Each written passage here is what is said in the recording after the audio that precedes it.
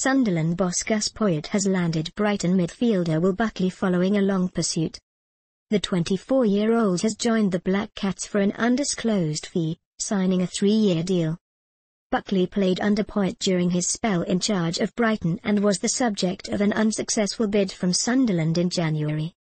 Now he has finally made the switch to join his old boss after the Seagulls accepted an offer understood to be in the region of £2.5 million. Buckley could be handed his Sunderland debut at West Brom on Saturday as the new Premier League season gets underway.